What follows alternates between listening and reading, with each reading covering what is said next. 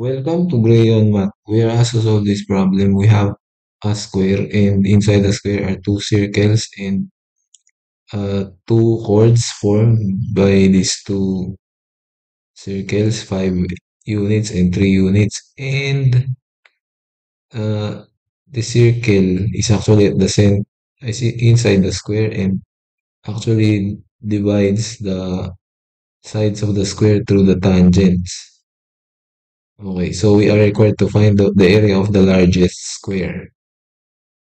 Okay, so first thing we need to do is we need to let this side as A. This is A.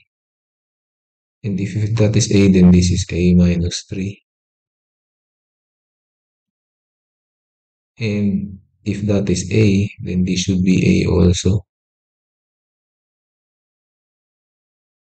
And if that is A, and this should be A minus 5. A minus 5. And this is A.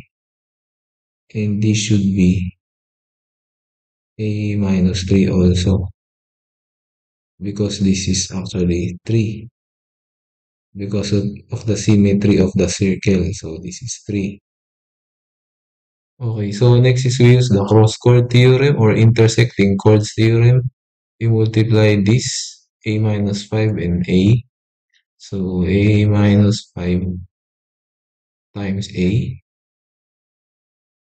And we multiply this A minus 3 and A minus 3 equal to A minus 3 times A minus 3.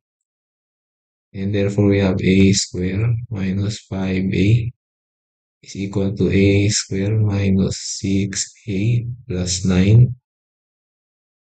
Okay, so we just need to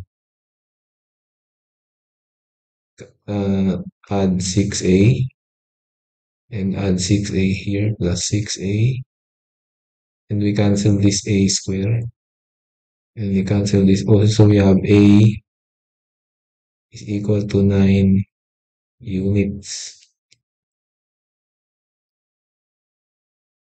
Okay, so final step is to find the area of the square, which is equal to the side, which is 2A, but you need to square that.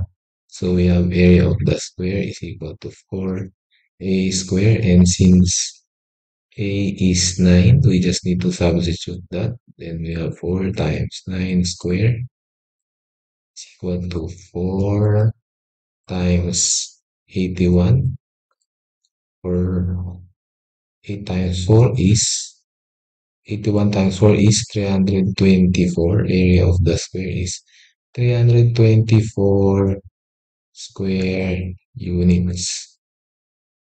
And that is our answer. So thank you for watching until the end of the video. Please like the video if you like our solution, and don't forget to subscribe to the channel and hit the bell icon so you will be updated for more math videos like this. Thank you. Bye.